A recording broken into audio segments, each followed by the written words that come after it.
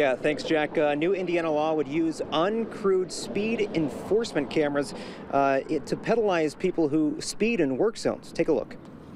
There's a new law coming to Indiana, one that officials say is a twofold approach at protecting drivers and construction workers. House Bill 1015 is one that some call a victory for road worker safety. This is something we've been pursuing for a while, and our people are thrilled. The law would legalize INDOT putting speed enforcement cameras in work zones only. You know, 90% of those deaths that occur in work zones are the traveling public. But obviously, we pursued this legislation because we want our people who are doing a service, building a product that'll be used by citizens all across the state.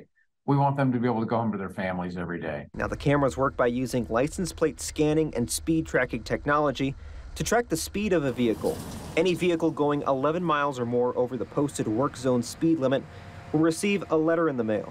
Depending on the number of times a driver has violated the speed limit in the past, that person will receive a letter explaining their penalty. The first offense will get you a warning, the second is a $75 fine, and then the third is $150 out of your own pocket. We're not only protecting construction crews that are out there completing the work on the roadway, but we're also wanting to protect drivers and keeping them safe. Although the law takes effect in July, the cameras will be installed in some Indiana work zones in spring of 2024, pending logistical planning.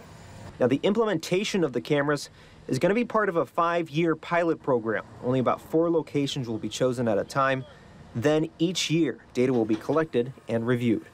Indiana's program is mirrored closely off of Pennsylvania's program, so we're, kind of taking best practices, what's worked for them, and trying to implement that to some extent here.